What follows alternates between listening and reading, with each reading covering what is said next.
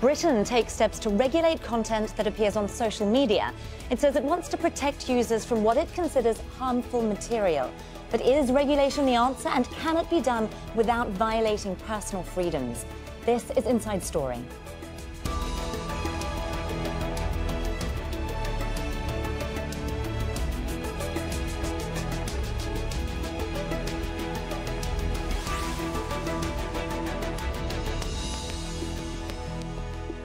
Hello there and welcome to the programme. I'm Nastasya Tay. Now, it's a long-running debate. How should we regulate the internet and social media? While sites including Facebook and Twitter allow us to share information, they've also become places for illegal and harmful content to thrive. The UK now wants those firms to be more responsible. The government will appoint its broadcast regulator, Ofcom, as an online watchdog, with powers to force companies to take down certain material. We have a lot to discuss with our guests, but first, this report from Paul Brennan in London.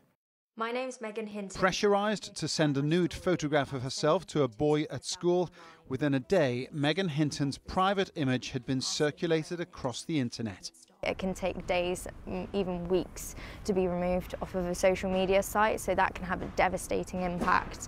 You know, once something's up there, not only is it out on the wide web, people can save it to their phone, so even when the social media company removes it, it's still in people's possessions. Social media is largely self-regulating. Platforms like Facebook, YouTube, Instagram and TikTok largely set their own rules and standards, sometimes relying on the platform users themselves to flag up anything inappropriate. The UK government has been consulting since last summer on how to introduce a new online harms law to put the responsibility on social media companies to remove harmful content. Child protection charities certainly support that. Ultimately, regulation is required. That's what we would argue. The big tech giants need to be held to account. The regulator needs teeth. So they not only need to monitor what's going on and talk about it publicly, but also hold to account these multi-billion-pound platforms. None of the social media giants were available for interview, preferring to issue written statements. The boss of YouTube UK said to help keep our community safe, we haven't waited for regulation. We've created new technology, hired expert reviewers, worked with external specialists and reviewed our policies to ensure they're fit for the evolving challenges we face online. Facebook's head of public policy said we have clear rules about what is and isn't allowed on our platforms and are investing billions in safety. We look forward to carrying on the discussion with the government, Parliament and the rest of industry as this process continues. The regulation of web content is a complex area which touches on issues such as freedom of speech, censorship and jurisdiction. And there's also the question of defining what is subjectively offensive and what actually qualifies as harmful. But it seems the UK government is prepared to try to tackle the issue, and the full details of the new law will be published later in the spring. Paul Brennan, Al Jazeera, London.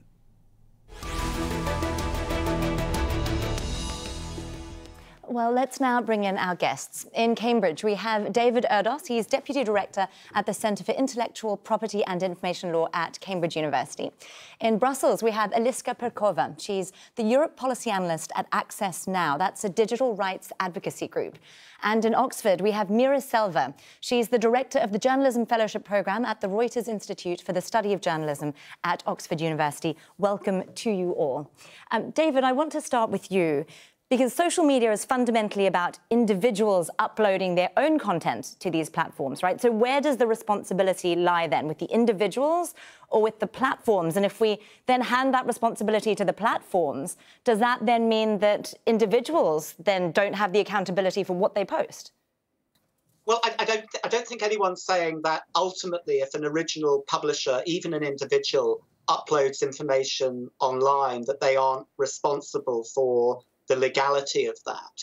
But we have to be aware that unlike, 20 or 30 years ago, and particularly in the offline world, when it was largely professional actors who had a name and address and were locatable, today we have hundreds of millions of amateur individuals uploading, often anonymously, en masse, in a way which is, frankly, as your report showed, impossible for authorities to usually take action on. Of course, they will take action in the most serious of cases. And at the same time, we've moved from intermediaries being literally like a print factory or the neutral online equivalent, to curating platforms which monetize, organize, arrange and develop content alongside their users, and need to take a degree of responsibility for the effects of their service as a whole. So I don't think it's about saying that they are the original publisher. That would be absurd. And I don't think it's about saying that individuals have no responsibility, but it's about creating the appropriate responsibility for these new platforms. Well, when it comes to the content then, Meera, let me pose a question that Paul Brennan asked in his report. What is the difference between offensive and harmful content, and who gets to decide that? Well, this is the ultimate question, and we need to look at who the audience are. So when the audience are children, then yes, there are certainly certain types of content that you would not want them to see, pornography and so on, violent images. Most platform companies have an age limit. You need to be above a certain age in order to have an account with Facebook, for example, but this is often something that's sidestepped, and the platform companies will say this is something that parents have to take charge of them, and it's not something they can police. The second point is that there are existing laws already against much of this content. It is illegal to distribute child pornography in any format or to spread hate speech or to incite violence. So these laws already exist in the public space, and there is a very strong argument for saying they should be implemented in the private space. But the idea of making private companies somehow responsible for deciding what should and should be said is a worrying trend, I think. Well, also because it's social media, I guess speed is also a huge issue because of so much being uploaded and how quickly it spreads. So if the platforms then are going to be held responsible, might they then err on the side of caution, because there wouldn't be necessarily a chance for an appeal here? So might they then take down more content than is perhaps necessary? And let me put that question to Eliska. What do you think? Thank you very much. This is ultimately extremely important issue here. First of all, we see prevailing trend not only in the UK but also in other European and non-European legislations to slowly shift more and more responsibility on online platforms, and usually to adopt the approach to illegal or potentially harmful content, focusing on swift removals and deletions of such a type of content. This, of course, imposes various human rights concerns, and especially for freedom of expression on online users, especially if the platforms are required to remove this content in very short time frames that then won't create any possibility for content providers or online users in general to challenge decisions of the platforms. And of course, it also creates a risk for over-removal of legitimate speech from online platforms. Sure, Eliska, well, there's also been a big focus in terms of this legislation on online bullying as well. And when we talk about personal freedoms, privacy is obviously a huge one. So if we are talking about online bullying, and a lot of this stuff, I imagine, goes on in like private messages as well, does that mean that we're needing to broaden the oversights of these platforms? And does that create issues around privacy? It definitely does, but I think there is another quite important issue which is also addressed by the UK white paper on online harms, and that's that distinction between harmful but legal content and content that actually violates the existing national laws. And when we speak about cyberbullying or another extremely harmful societal phenomena online, it doesn't necessarily always mean that they actually meet the threshold of illegality from the national law perspective. And this is extremely important, and it's also like the part of the concerns that many civil society groups raised last summer when the paper was actually published. And we are very happy to see that actually the government has been very receptive and tries to actually accommodate our concerns. When it comes to legal but harmful, it's extremely important that these definitions are not too overboard and too vague, and these definitions also need to be then clearly stated, and it needs to be important that even if the terms of service of these platforms is being enforced when actually identifying and that depicting such a content, these terms of service are applied transparently and the definitions are not actually harmful to freedom of expression online. Sure.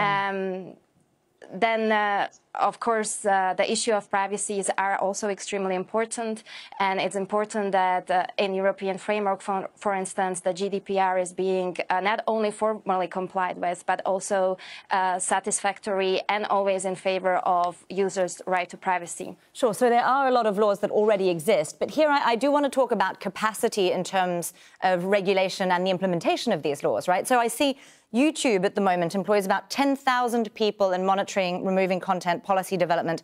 Facebook and Instagram have more than 35,000 people working on safety and security. Ofcom at the moment employs about 1,000 people, and they're also monitoring the media. So how is this going to work, David?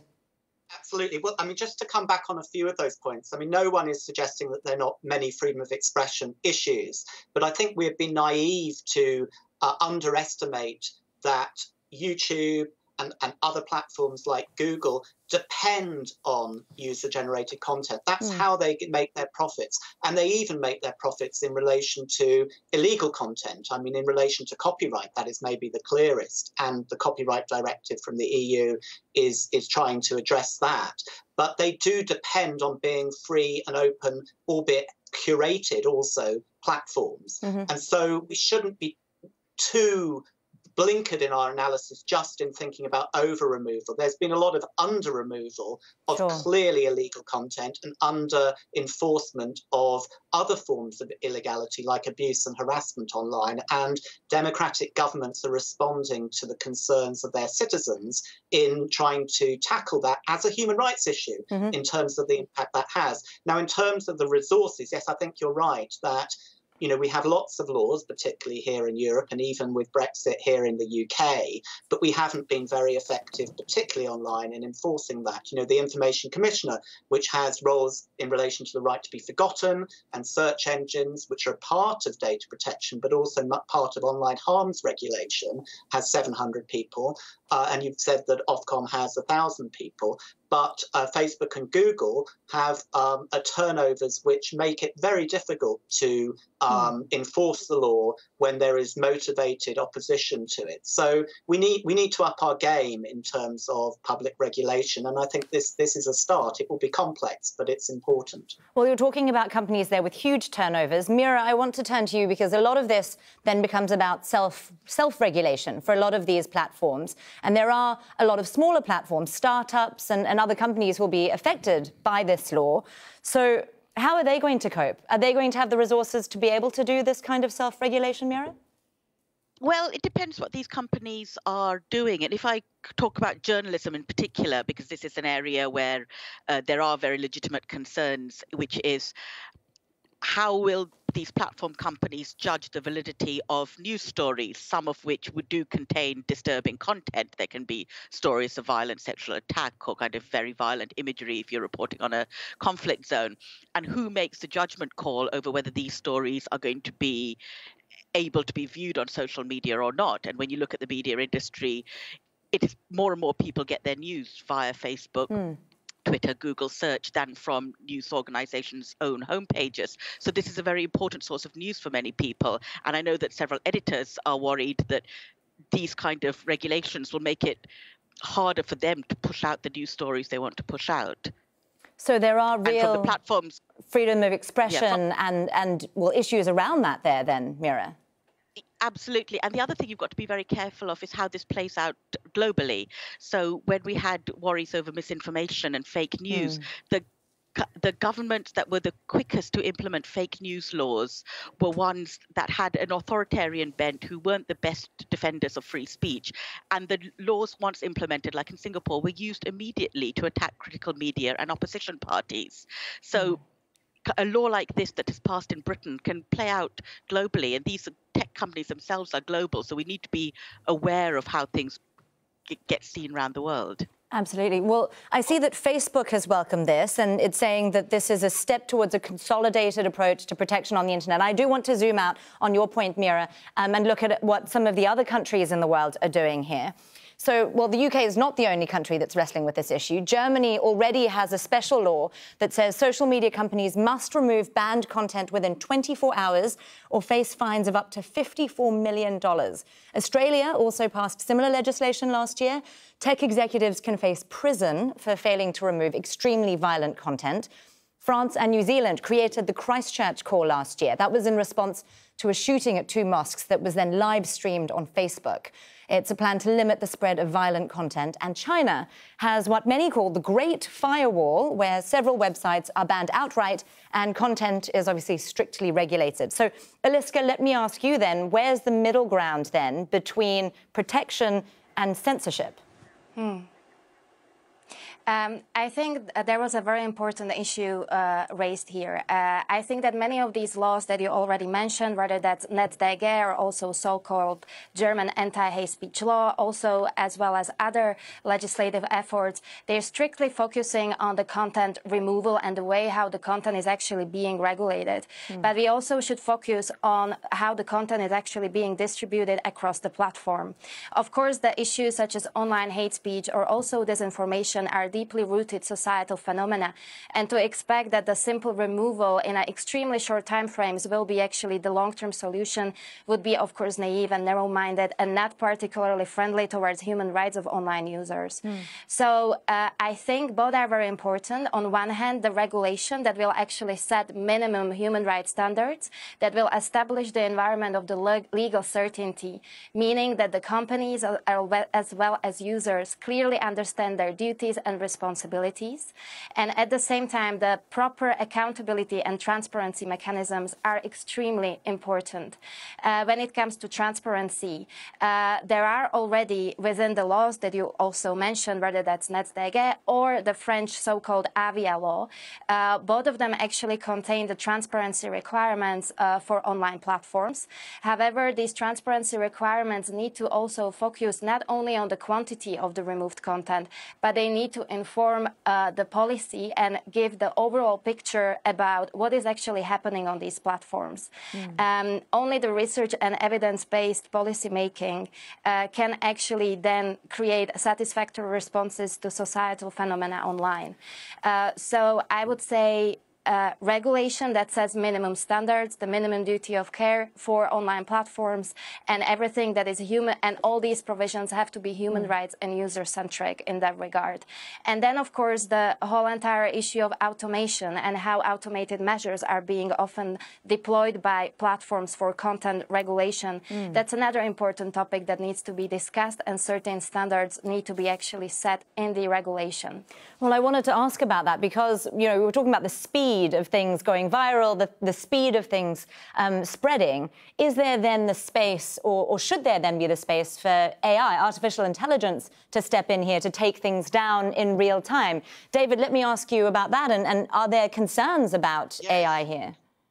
Well, I think this brings up the whole interface with general data protection, which has been mentioned.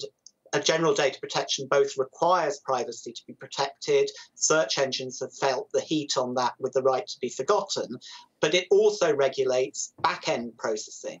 And back-end processing can be about monetizing the content, and that can fuel illegality. But it's also about how far we can go in monitoring and managing content in order to ensure legality through AI. But I think AI is coming. I think it is part of the solution in terms of manifest illegality, and the government's quite right to focus on what is illegal rather than getting into a complex debate about harmful content, at least not involving children, because that really would be a dangerous censorship.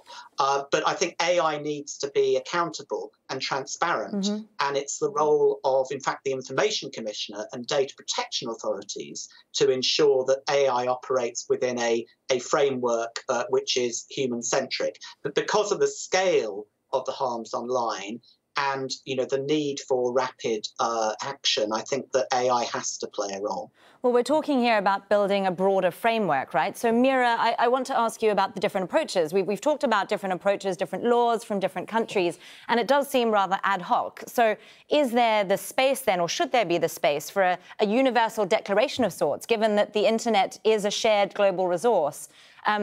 should there be a consolidated global approach where all the countries come together and make a plan? Well, that would be nice in theory, and I know that UNESCO has suggested the idea of kind of digital rights, a universal set of digital rights that every citizen of the world has a right to claim.